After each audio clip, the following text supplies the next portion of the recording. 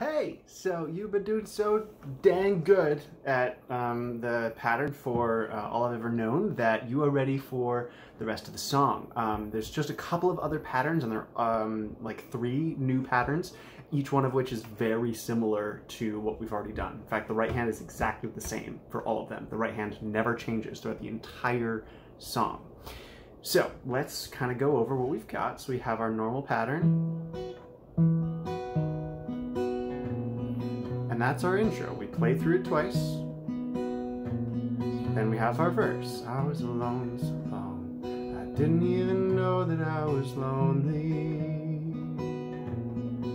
Out in the cold so long, I didn't even know that I was cold. So that's been 4 times through the normal pattern during the verse. Cool. Now we have our pre-chorus. So we're going to start the same way that our normal pattern starts with, we're going to start here, except you're going to stay there for 2 strums. So 1, 2. Now we're going to put our pointer finger on the thickest string, our 6th string at the 2nd fret, and we're going to stay there for 2. Let's practice that a couple times. So here for 2. So middle finger on the 5th string, 3rd fret. Pointer finger on the 6th string, 2nd fret. So with the singing, it sounds like, turn my collar to the wind.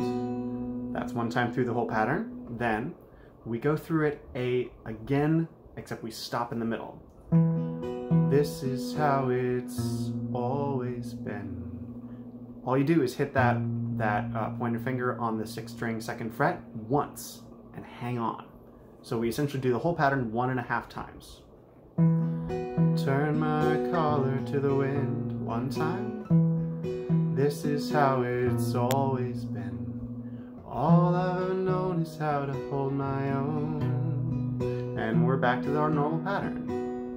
2 times through. All I've ever known is how to hold my own. But now I want to hold you too. So that's been 4 times. We're going to add just half of the normal pattern before we begin the instrumental. Now, the instrumental is, sorry, I have a sheet over here. The instrumental is going through the normal pattern 3.5 more times. 1, 2, 3. We're going to go through it a half time again. You take me in your arms. Do you see what we did there? So we went through it 3 times, and on that kind of 3rd and a half time, we go through the first 2 parts. You take me, and then we start over again. Cool? So now we're on to the bridge. So we have our half time through at the end of the instrumental. You take me in your arms. So it actually repeats those 2. So we have our half. You take me in your arms. Now, middle finger is going to go onto the 4th string at the 3rd fret. So now all 3 of these fingers are all on the 3rd fret. And suddenly there's sunlight all around. So let's start at the bridge. Okay, actually let's start at the last half, the last half time of the instrumental, so 3.5. You take me in your arms, and suddenly there's sunlight all around. So we're going back to those middle finger on the 5th string, 3rd fret, and pointer finger on the 5th string, 2nd fret. Now we complete our normal pattern. So suddenly there's sunlight all around. Normal pattern. That whole section repeats. Everything bright and warm and shining like it never did before. Oh, sorry. Before. Okay, so that's a weird little section. So let's go from the instrumental. 3.5 times through. 1, 2, 3, 4, 1.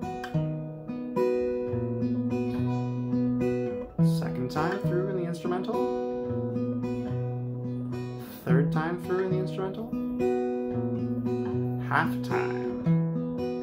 You take me in your arms, and suddenly there's sunlight all around. Normal pattern, everything bright and warm, and shining like it never did before. Cool. So, just a quick review. When it says bridge pattern 2 on your document there, the whole bridge pattern is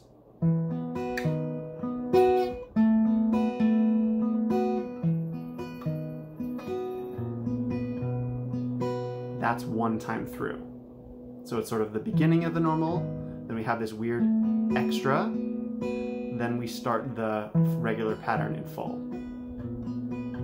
So it's a pattern that's twice as long as our regular pattern. Does that make sense? It's a little bit weird. All right. If it's confusing, just watch through that section a couple times. It'll start to make sense. Okay, moving on.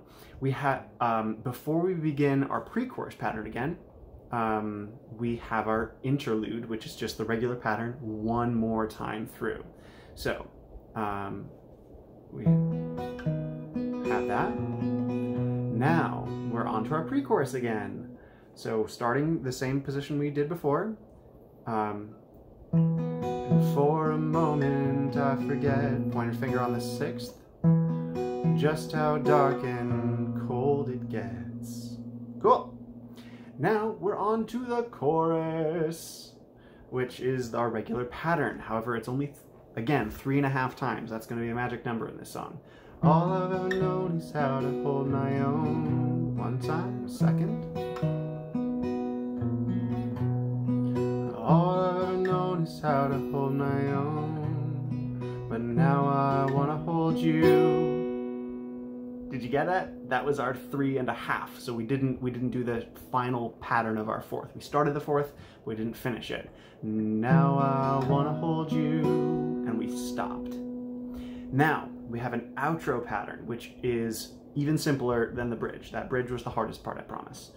Now I want to hold you. So we go back to that same position we've had before, where our middle finger's on the 4th string, 3rd fret, and we do it twice. Now I want to hold you.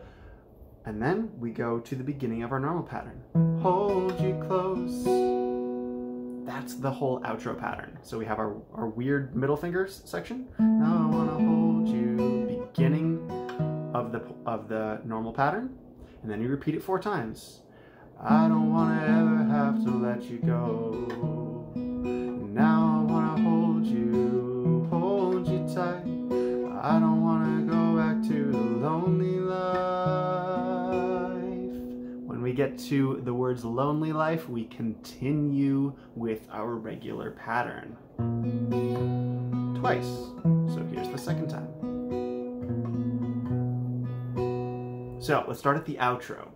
So middle finger on that 4th string's 3rd fret. 1, 2, 3, 4. Now I want to hold you close, and I don't want to ever have to let you go. And now I want to hold you tight. I don't want to go back to the lonely life.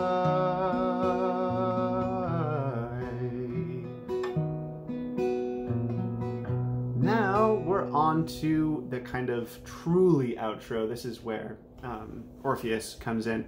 In the original, they've actually shifted keys on the word lonely life. She goes up to a higher note, to the lonely life, and then they're in a brand new key. But that's really weird and hard to do on the guitar, so we're gonna stay in the same key because we're cheating. And by that I mean making it sound nice with less effort, because it's still gonna sound gorgeous. You're gonna sound so good singing this song, Regan. I cannot wait to hear it. Okay, so where Orpheus comes in, well, technically I don't think he's come in yet. Whatever. It's the regular pattern again, 8 times. Say that you'll hold me forever. Say that the winds won't change on us. Say that we'll stay with each other. It'll always be like this.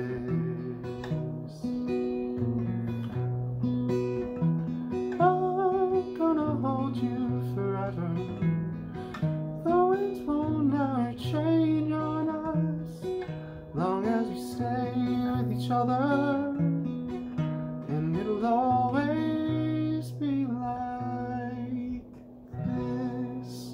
So, and it'll always be like this. Let's talk through that. So let's start with long as we stay with each other. Long as we stay with each other, and it'll always pause on that pointer finger on the 2nd fret of the 6th string. It'll always be like. And then on the word this, go to your full G chord. That's where you have your middle finger on the 6th string, 3rd fret, pointer finger on the 5th string, 2nd fret. You got the whole big strum. If you really want to break hearts, here's a fun trick. And this might be hard to do at first, but here's my suggestion. Pointer finger comes down, hammers onto its position on the 5th fret. So practice holding all the other fingers where they are, and with all your might, with all of your mice, slam that pointer finger into the string at the 2nd fret. So how that'll work is, and it'll always be like, set up your middle finger on taking over that 3rd fret of the 6th string, strum, and hammer down. So it'll always be like this. So that's just an extra little thing. If that feels weird, totally ignore it. Okay,